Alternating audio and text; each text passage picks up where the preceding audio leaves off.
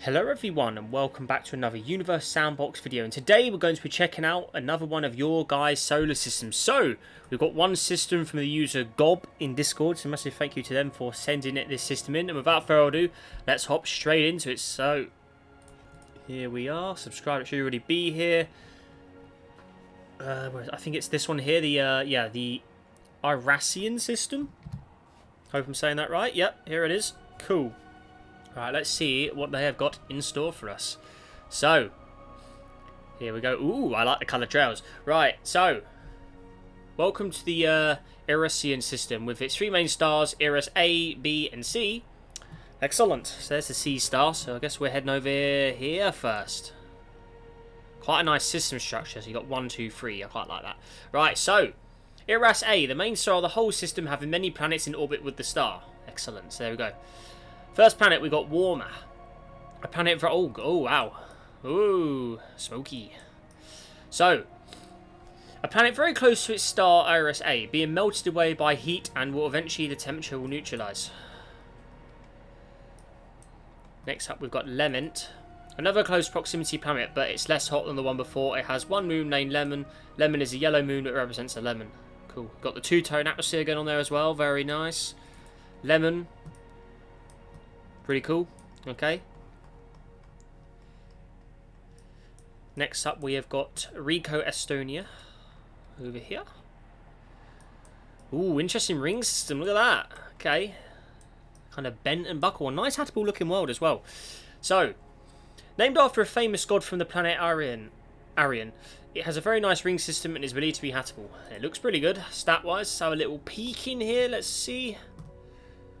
89 and 16.1. Very nice. Cool. Next up, we have got Tropica. A tropical moon with one lunar satellite from Arian in orbit. It's habitable with mainly marine life. So pretty ocean heavy. There's the satellite as well, you can see there. Small little orbit there. And we've also got a moon called Tropician over here as well. Tropican. And then we've got Tropica. Cool. Very nice. Next up, we've got Arian. Okay, so this is the one that we got the probes from. Here it is. This is definitely a habitable world. There it is. City lights as well to go with it. This planet is the perfect planet due to its spot in the habitable zone and has two moons that orbit the planet of a satellite studying its moon, Ajax. So there it is. So I'm guessing stats should be pretty good on this one. 89 and 14.3. There you go. Then the moons. So there's the first one there. Ajax. Got satellite around it. We've got the other moon over here, Bojax. Cool. So there it is. Very nice. Moving up to Nan, which is here. A further out planet with a nice set of rings. The Arian Exploration Craft AEC orbits and studies the surface to see if there's life on it. For some reason there is blue lights coming from the surface. There you go. Okay. And the probe around it. Very nice. Cool. Then we've got Metaphor next. Okay, over here. A planet with a weird ring system, most likely formed from the collision of two moons about the same size. There it is. Goldia over here. First moon, we've got Blue Diamond. Looking good. And lastly, Rita. Very nice. Okay, right, next up we're heading to Yera. During the formation of the system, a planet was shot into Yera, shattering the planet and turning the small position into an inner moon. The rest became a ring. Okay, so here's the ring and the moon. Okie dokie. Looking good. Lots of rings, exotic rings in this system. I like it. Next up we got Prone.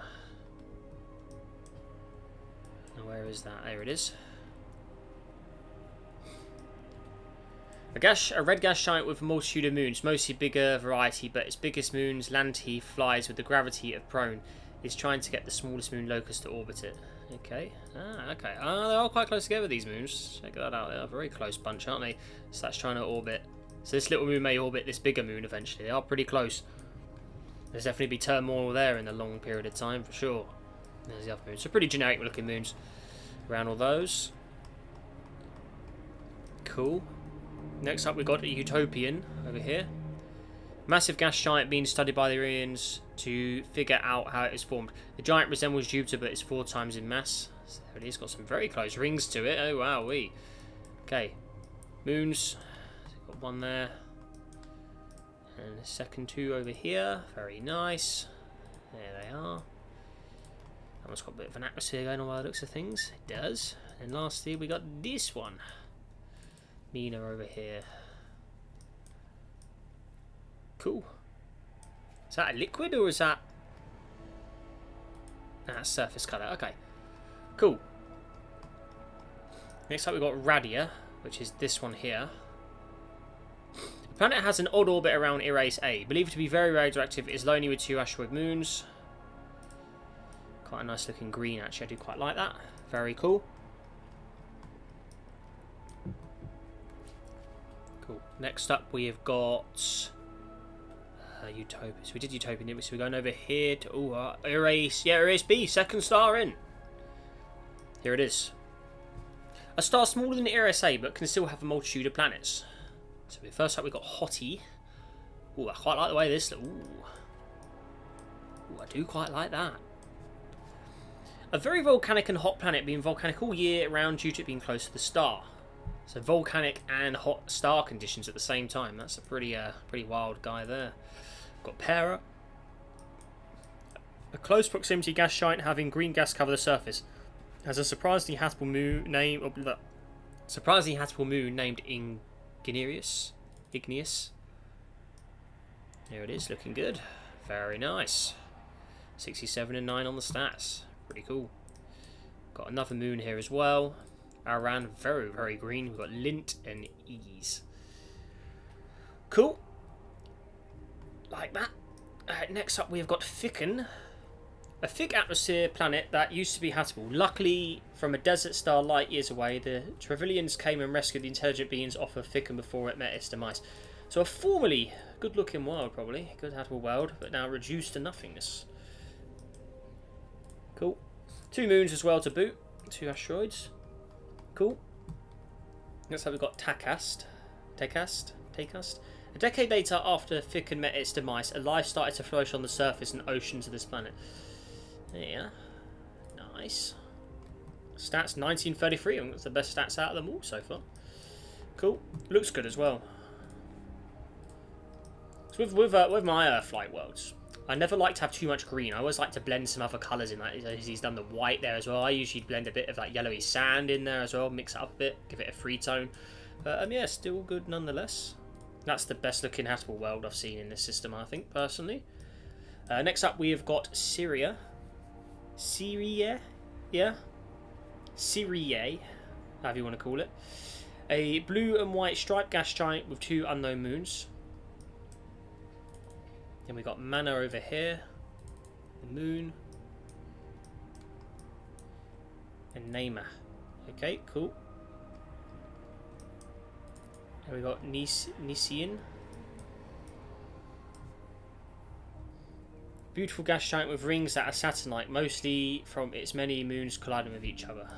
Cool. And that's everything around the B star. So now we're heading to the C star, which is the red dwarf by the looks of things. Okay. So, RAC, a very small star only having a couple planets orbiting it. So first up we've got PSO, potent snake oil. Used to be a habitable planet before it burned up. It used to be famous for its good quality snake oils from snake-like life back then. Interesting. So there it is. Everset. A habitable planet which lost its moon. So this is habitable as well.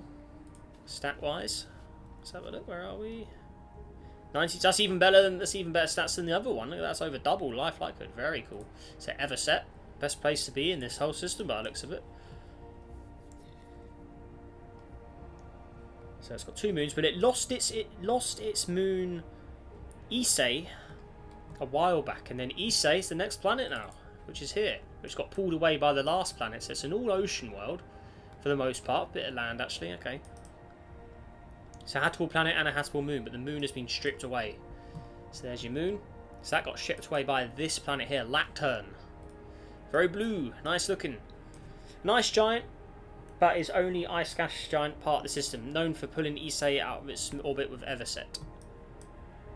So we've got Mole over here, very dark red looking, and we've got Jin over here, and that does it for the system. Hope you enjoyed this 3-star system. Have a good one. Well, you too, good sir. Very nice. I enjoyed that.